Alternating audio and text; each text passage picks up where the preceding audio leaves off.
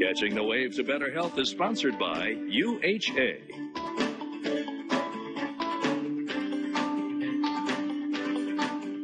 Thank you for joining us with another edition of UHA's Catching the Wave to Better Health. My name is Reed Fowler, and we're here with Joy Higa, Doctor of Pharmacy and Certified Diabetes Educator.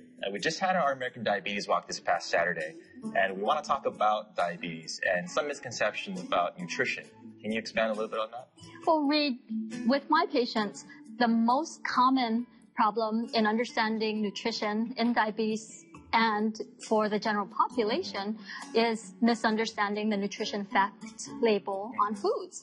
And for example, most patients and most people look at the quantity of sugar in a food to determine whether that's healthy. However, they should be focusing on the total carbohydrate content, which actually leads to the increase in their blood sugars. Right, so let's expand on that. You talk about carbohydrates. Specifically, what type of misrepresentations due to carbohydrates are there in terms of our nutrition? So many people understand carbohydrates to be the starches, like the rice, the bread, the pasta.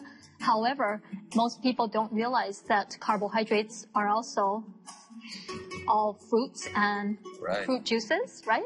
And also the starchy vegetables and in milks and yogurts. And these actually also increase the blood sugar.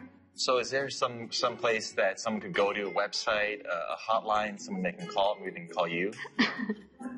Well, we would like them to contact the local American Diabetes Association for information. Most of the materials are free of charge, mailed directly to them. And also to look out for diabetes education classes as well as nutrition classes held in the local community centers and hospitals. Great. Until next time, thank you for joining us on UHA's Catching the Wave to Better Health.